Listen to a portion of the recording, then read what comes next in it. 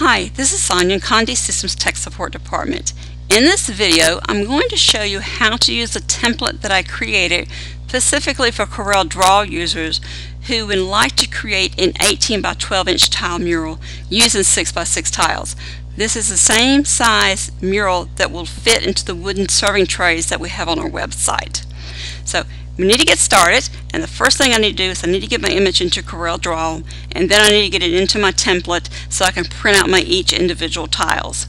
So in order to do that, what I'm going to do is I need to come up to File and come down to Import and then locate my image on my computer. I'm going to tell you a little secret here. But if I'm using Corel Draw to do my murals, I usually would tweak and size my image in Photoshop and save it as a JPEG file or a Photoshop file. And the reason I do that is whenever I import my image, which like I'm going to do now, you'll see the little arrow come up and drag it across, you'll see your image. As you can see, my image is not correctly sized to fit into my template. Okay? So whenever I've created my image in Photoshop, that I know when I come up to the toolbar up here and I resize my image, 18 by 12, and enter. My image is sized that whenever I resize it in Corel, I know the resolution's intact and the image looks pretty good, like the way I need it to be. Okay? Now we need to get our image into the template. In order to get our image into the template, I'm simply going to go up to the toolbar. I'm going to select Effects and then scroll down to Power Clip and then click on Place, move the mouse, inside Container.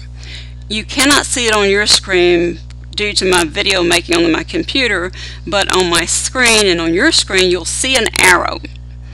And with the arrow, you're going to simply move the arrow within the template somewhere and left click on the mouse and your image will appear.